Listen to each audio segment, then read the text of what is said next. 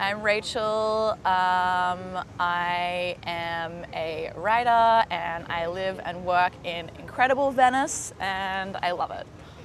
Cool. And then my message to the computer overlords, okay.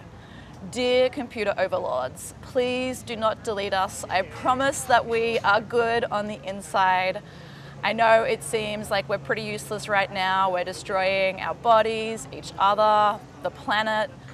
But it's not us that's broken, it's the system. And we have just forgotten our way. We've just forgotten what we're here for. And before you move us to that little trash can at the bottom of your computer screen, it would be great if you could just reboot us and maybe get us back to our original programming, which is an operating system that is based on love.